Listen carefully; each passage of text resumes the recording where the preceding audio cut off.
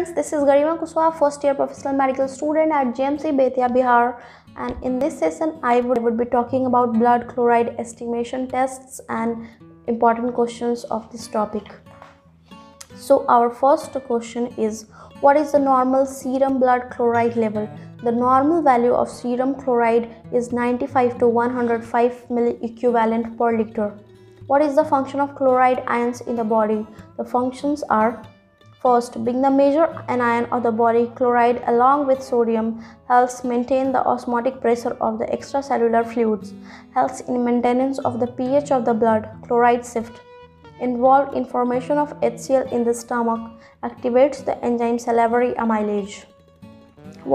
Why is there hypochloremia in case of excessive vomiting? During vomiting, all the gastric contents are expelled out. HCl is excreted by stomach cells and is also expelled out. Especially during excessive vomiting, this leads to low level of chloride in the blood. What are the causes of hypochloremia? Hypochloremia is seen in cases of excessive vomiting, respiratory alkalosis, salt-losing nephritis, chronic pyelonephritis, Addison's disease, metabolic acidosis, diabetes ketoacidosis, renal failure, and SIADH, syndrome of inappropriate ADH secretion, prolonged gastric suction. Enumerate the causes of hyperchloremia.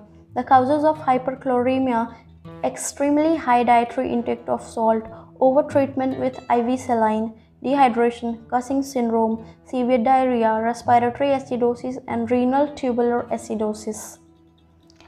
Why does the serum chloride level decreases and urinary chloride level increases in case of Addison's disease?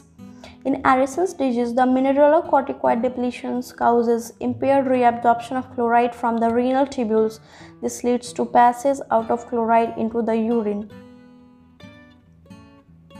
What is chloride shift? Where does it occur? The chloride shift is seen in RBC. The RBCs, because of lack of aerobic pathway, do not generate a large amount of CO2. Plasma CO2 diffuses into the RBC along with a concentration gradient. Here, it generates bicarbonate ion through the carbonic dehydratase system. H+ generated by this system is buffered by hemoglobin. As the concentration of intracellular bicarbonate ion rises, it diffuses into the extracellular fluid along with the concentration gradient. To maintain the electroneutrality, chloride ions diffuses into the cell. This is known as chloride shift or Hamburger phenomena. Thank you. All the best for your exams.